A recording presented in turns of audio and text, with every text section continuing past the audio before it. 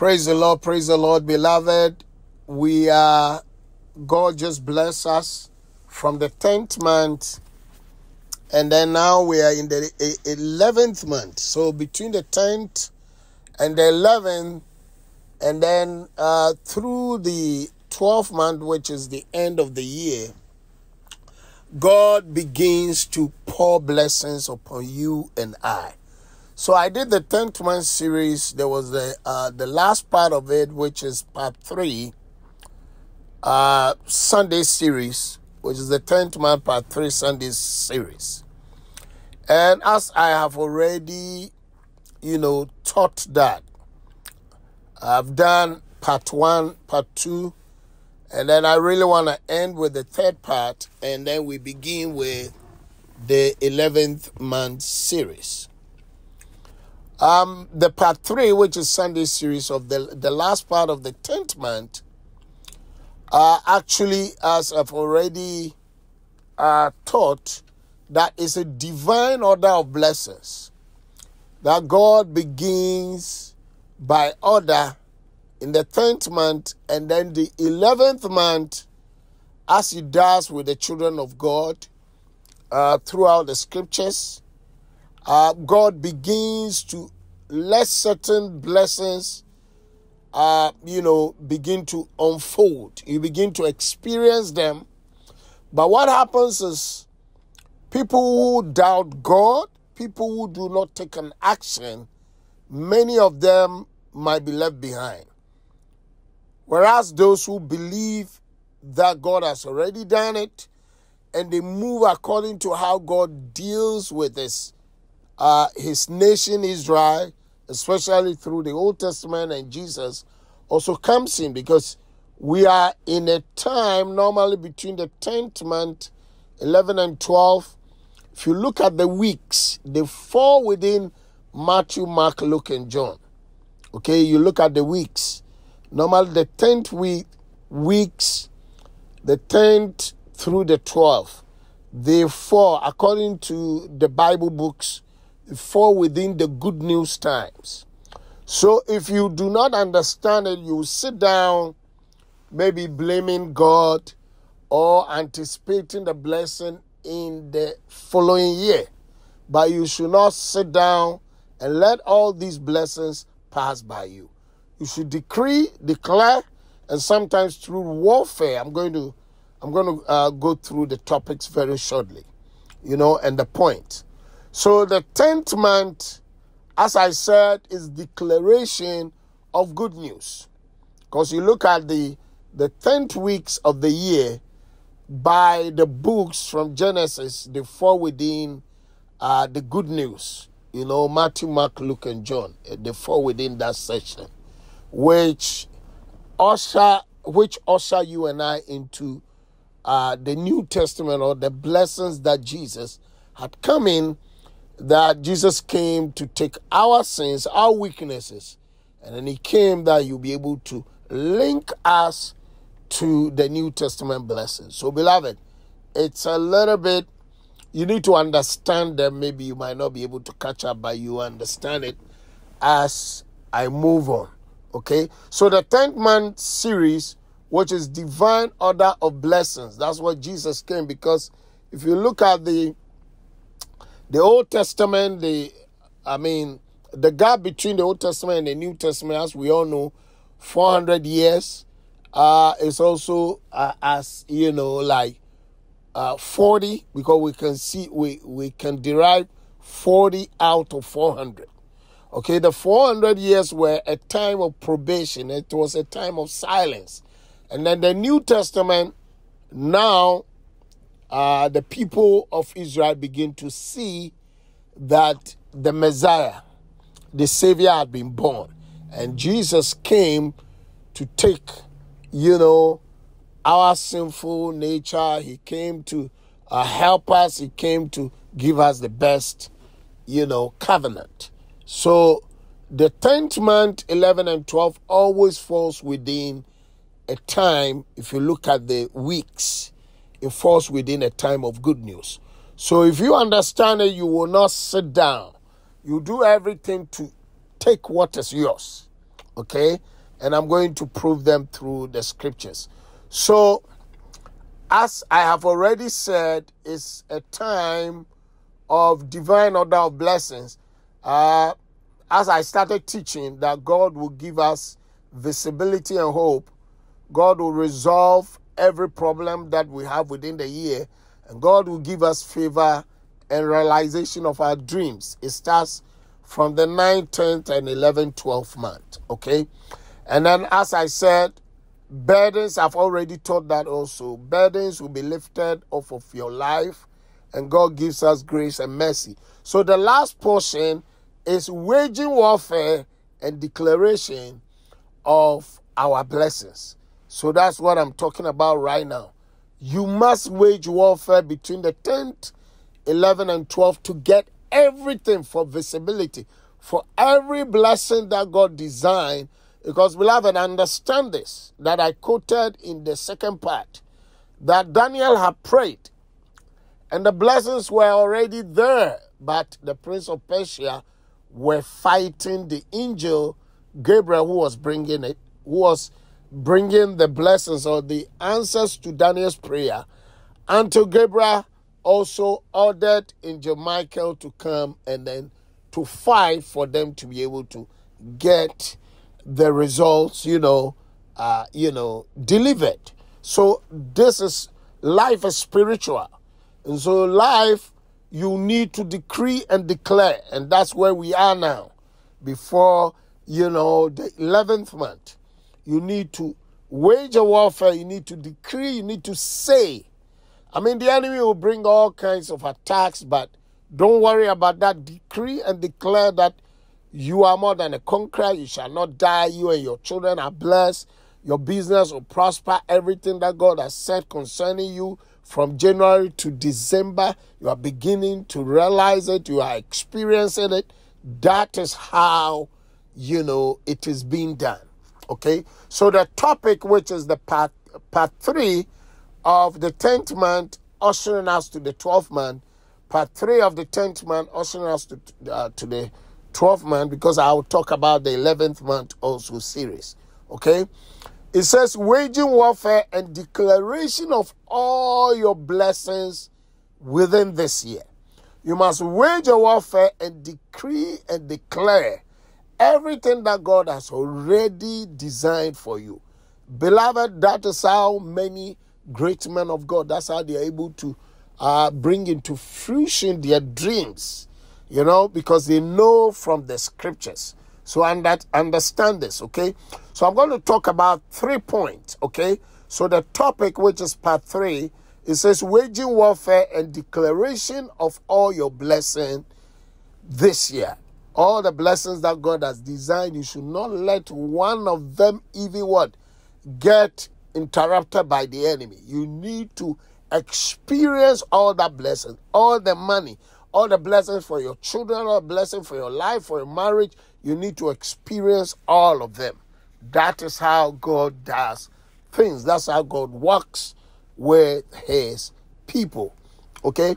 So we're going to look at it. The first point states that we are in a month, the 10th month through the 12th. Okay?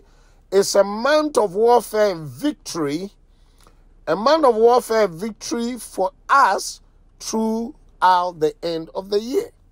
You see, between 9, 10, 11, and 12, God begins to give you victory. Because the enemy will fight you every way. The enemy will bring fear. The enemy will attack your children. They will attack your ministry. They will attack everything, your finances. Why? Because they know God has started unleashing and releasing all the blessings. So they will fight back. So that is how it is. So point number 1, I'm talking about 3 points. Point number 1, beloved, states that it's a month of warfare and victory for us throughout or through the end of the year. Okay? First scripture, Jeremiah chapter 39, verse 1. The reason why you need to wage the warfare, the enemy, they don't relax. They don't relent. Okay? Jeremiah 39, verse 1. The Bible says that in the 9th year of Zedekiah, I've already quoted it in the second part. but I'm repeating it here again because it is very, very essential, very important. You have to understand that. Okay, Jeremiah 39 verse 1. In the 9th year of Zedekiah, king of Judah, in the 10th month, Nebuchadnezzar, king of Babylon, and all his army came against Jerusalem and besieged it. That is what the enemy is doing. That's what they are casting out sicknesses. They are having demonic meetings. They are calling your names. They are doing everything.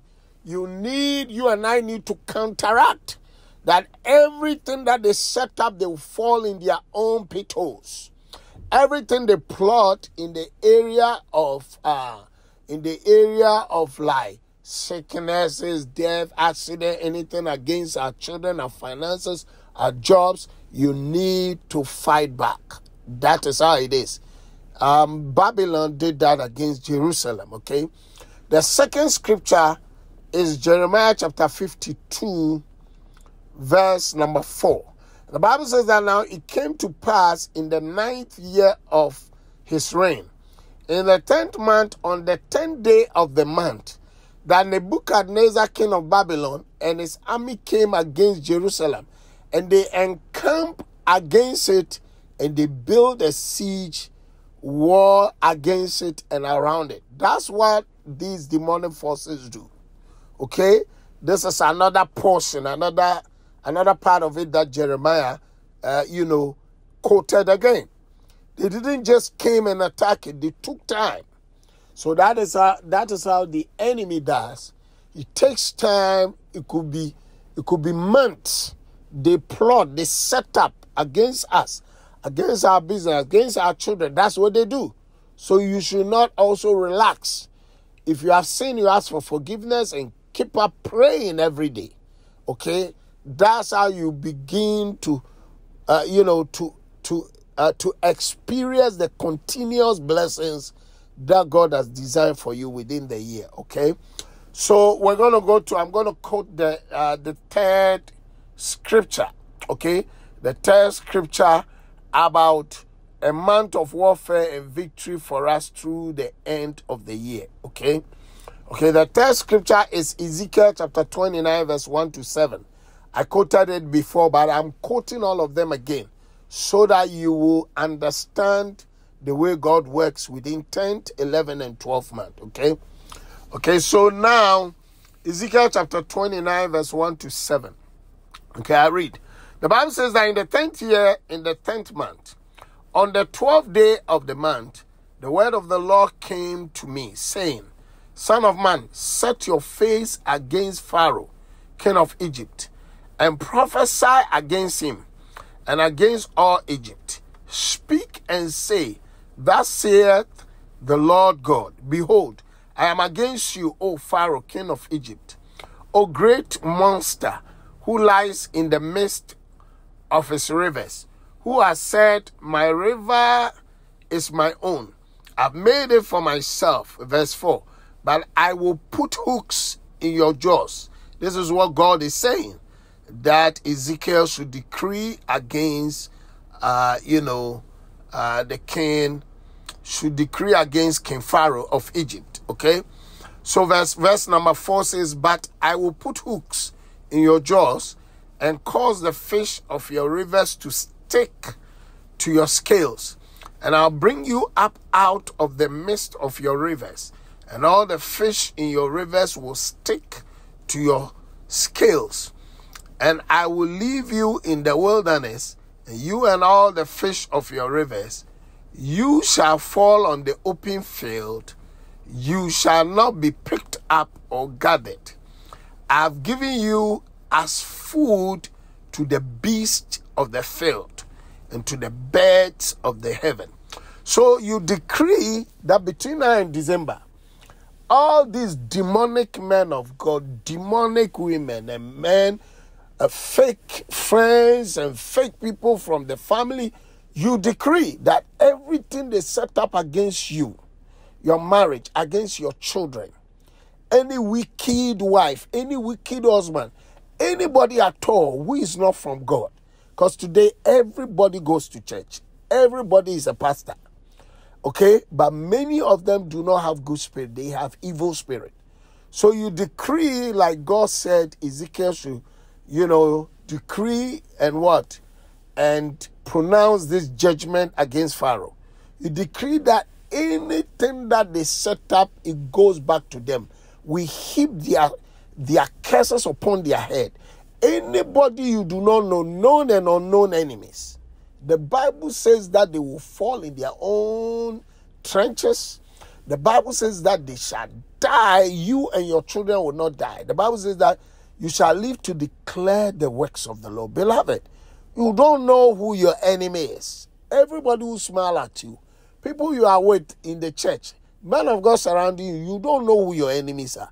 So you set up anywhere they mention your name and your children's name, you decree that it goes back to their head.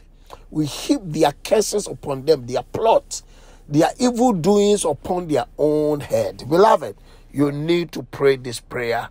And so now we go to the second point, okay? We go to the second point, which states that it is a time of declaration and proclamation of blessings upon your life and your family or your children, okay? So we are in a time between 10th month, 11 and 12.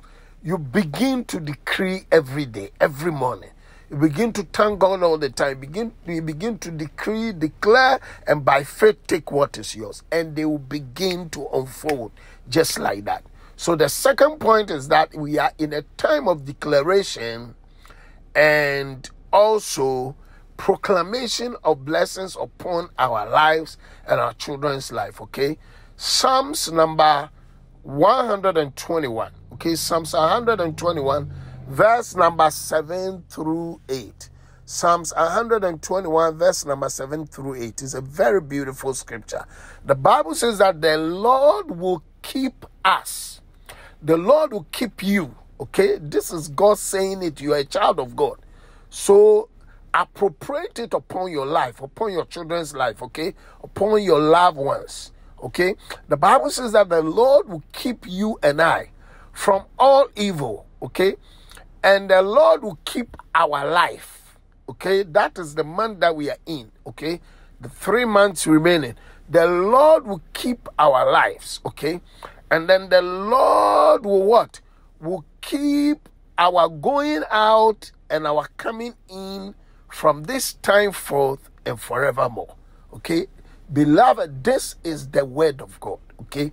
Pronounce it. Say it. Release it upon your children. Release it upon your loved ones.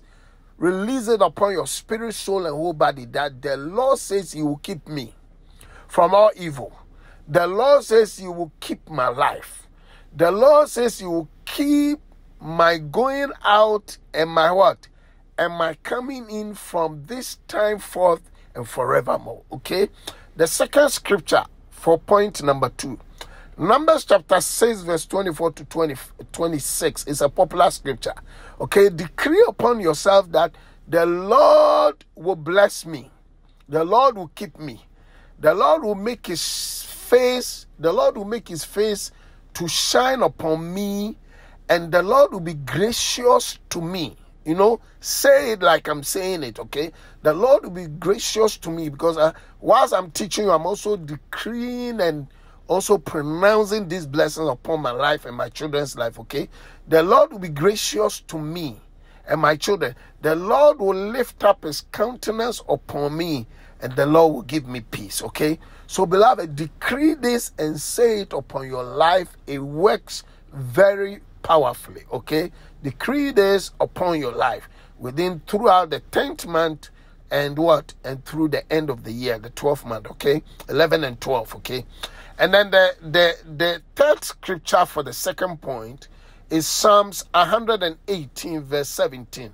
These are popular scriptures, okay? Psalm 118 verse 17. The Bible says that I shall not die, but I shall live and decree or declare the deeds of the Lord. So another version says that I shall not die, but I shall live to declare the works of the Lord.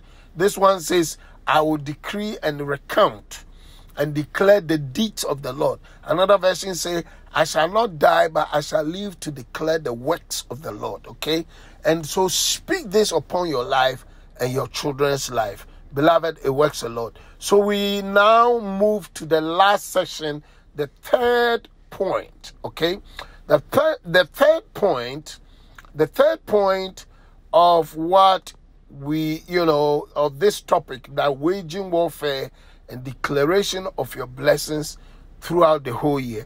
The third point states that you are already victorious. According to what Christ has done, we are already victorious over our enemies. Okay? And we will always rule over them in Christ Jesus. Because God is with us, because Jesus has already done the work for you and I, you have to say it to your spirit, soul, and whole body that you will always rule over your enemies. Beloved, it works. Trust me, it works very powerfully. Decree and declare that I will always rule over them, because you are not planning evil against anybody. But when they plan, because they are evildoers, you will always rule over them. That is how God did it for David. That's how God did it for Moses. That's how God did it for, Abraham and all these patriots. Okay? So the third part is that you are already victorious over your enemies, and you always rule over them in Christ Jesus. Okay? First scripture, Isaiah chapter 54, verse 17. The Bible says that no weapon that is fashioned against you and I shall be able to prosper or shall succeed. Okay? And the Bible says that you and I, okay, we will refute, or you and I will destroy every tongue that will rise against us in judgment. Okay? So we will cause the judgment of God upon them, because we haven't done anything wrong to them. Okay? And the Bible says that this is the heritage of the servants of the Lord, and their vindication from me, the Lord, declares the Lord. So it's your heritage. It belongs to you and I. The Bible says that no weapon that is fashioned against us shall succeed or prosper. Okay? And you and I, we will destroy or refute every tongue that they lift against us. Okay? That rises against you and I in judgment. This is the heritage. Okay?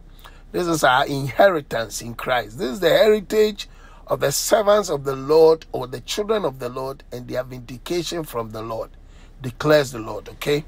Okay, the second scripture says that Deuteronomy chapter 20 verse 4. Okay?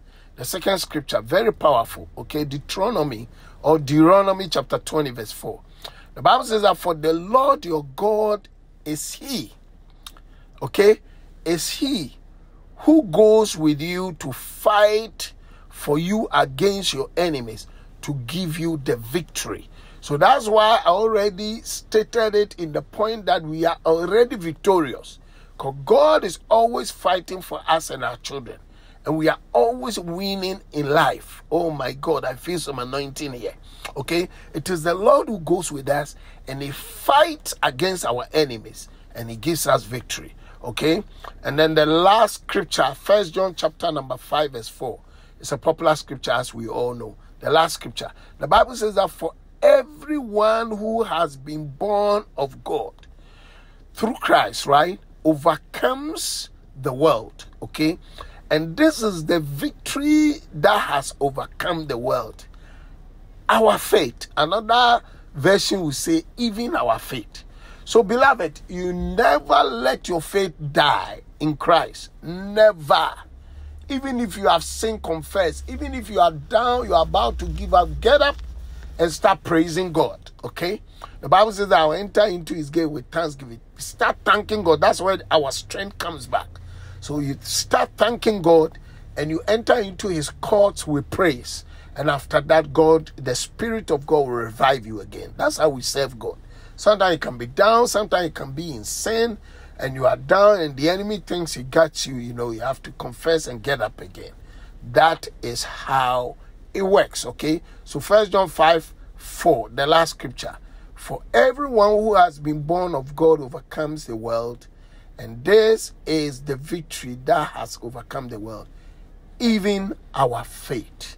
So may the Lord richly bless you. We will continue with the 11th month series. May the Lord bless you. Bye-bye.